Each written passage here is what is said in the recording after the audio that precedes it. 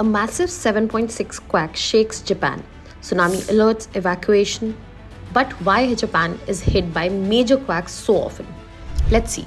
Recently, a 7.6 magnitude earthquake struck near Misawa, shaking Aomori and Hokkaido and triggering tsunami alerts up to 3 meters.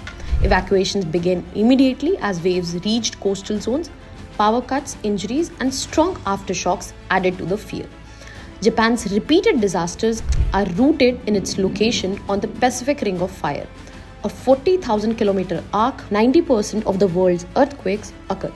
This zone hosts around 452 active volcanoes and multiple subduction zones where tectonic plates dive beneath each other.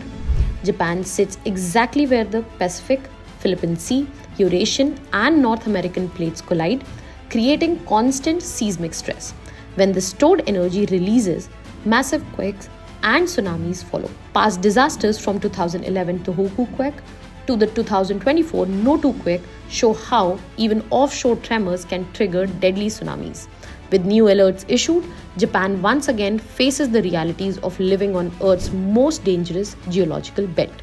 Can any country fully prepare while living on the Ring of Fire? Comment below.